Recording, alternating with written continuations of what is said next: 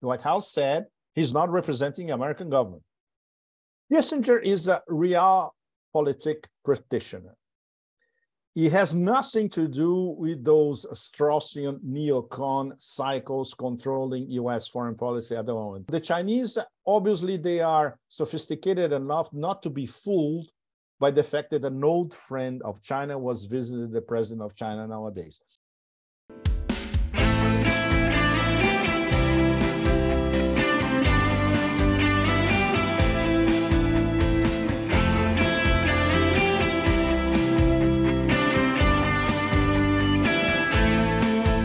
But before I leave, I would like to answer another question from the Chinese audience, which was Kissinger's visit to China.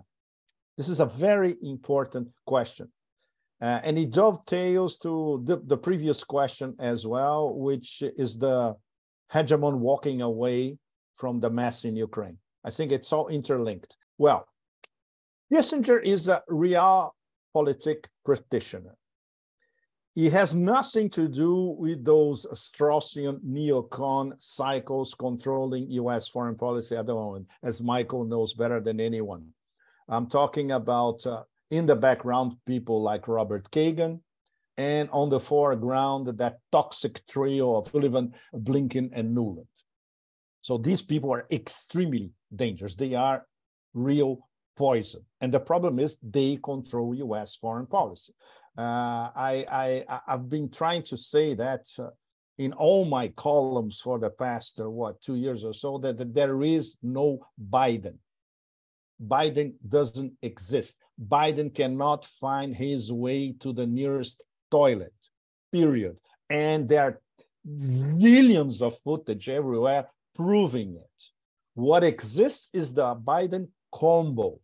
And this combo is very, very dangerous. It includes, of course, Sullivan, Nuland, and Blinken, includes the neocons in the background, includes people from the Clinton machine, includes people linked to Obama, etc. The problem is they organized and they invested in the war in Ukraine since 2014, and even before, as Nuland himself acknowledged on the record. We invested over $5 billion in the whole process. So 2014 was something that started way before. And we have many excellent analysis by Russian academics, especially saying that this war actually started 30 years ago.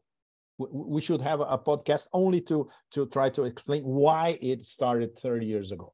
Anyway, assuming 2014, neocons and the people from the Obama administration, by the way, the same people who organized the debacle in Brazil, which led to the impeachment of President Dilma and to put President Lula in jail. This was all started by Obama's people, or authorized by Obama's people, including Biden.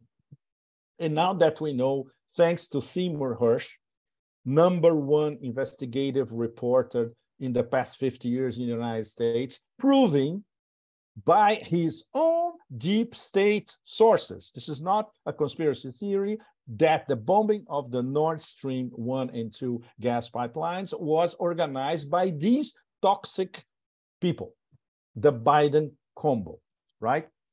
So now that they see that the whole operation, including the devastating hybrid war, basically financial war against Russia, didn't work, they need a way out. As Michael just said, they need to walk out. How they're going to walk out? They are moving the goalposts. They are actually now announcing that the real war is against China, which is completely crazy. And I think we had, if you go to YouTube and you see an interview by Edward Luttwak a few days ago, I used it in the column that I wrote this morning before I joined you guys. I was writing a column linking Kissinger, Edward Luttwak, Brzezinski, basically are the same actors, right? And that started with Kissinger in Beijing. So a realpolitik practitioner goes back to meet the new leader of China. 53 years after that famous 1971 visit by Kissinger when he met with Zhou Enlai, preparing Nixon's 1972 trip to Beijing. And obviously Xi Jinping, who is an active reader of modern history, he quoted that, of course. He said that explicitly because he knew he would be quoted by everybody in Chinese media, that Kissinger is an old friend of China, that he came to visit over 50 years ago. When the Chinese tell you in front of you that you are an old friend of China, this is as serious as it gets. So the Chinese would never expect Kissinger to backstab them. And Kissinger will never do that because Kissinger owns a lot of his prestige, deserved or not. That's another question. The fact is, his prestige vis-a-vis the Politburo and the different Chinese administrations is basically because of what he did 50 years ago when he met Mao in person. But this has nothing to do with what's really happening behind closed doors in Washington. And that was spelled out. The guy gave away the game by this interview by Edward Luttwak 2 or 3 days ago, when he said explicitly, the new script is a war against China, and obviously China is going to lose this war. He says that explicitly in the interview. It's something absolutely mind-boggling. So when you have a guy who has been advised, he's a very dangerous strategist. This guy has been advising the Pentagon for 5 decades. So the guys in the Pentagon and the guys in the National Security Council, CIA types all over, they pay attention to Luttwak. And what Luttwak is saying in this interview is basically what's being discussed in the back rooms across the Beltway. Let's prepare for the war on China. And meanwhile, we find, Michael would say, some sort of moral victory in Ukraine. Let's walk away, and then we proclaim a moral victory. After all, we are the hegemon. We get away with it, and then we concentrate everything on China. And an excellent example of all this maneuvering is that William Burns, head of the CIA, he called Sergei Narishkin, the head of the SVR, Russian Foreign Intelligence, and basically Burns proposed to Narishkin, let's try to find a deal to get out of this thing. It's fascinating. This is something that next month, I'll be back to Moscow late next month. I'm going to try to confirm in Moscow something about the real dialogue between Burns and Narishkin.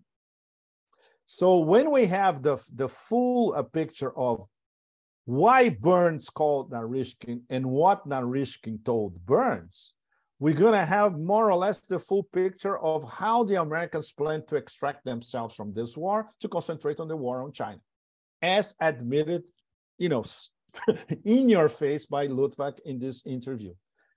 So this was much more important than Kissinger's visit, because Kissinger's visit was, as the American government said explicitly, it's unofficial and does not represent the views of the current American administration. This is what rational old school practitioners in the US would think in terms of this war was unnecessary from the beginning, and let's try to end it, and let's try not to antagonize China at the same time.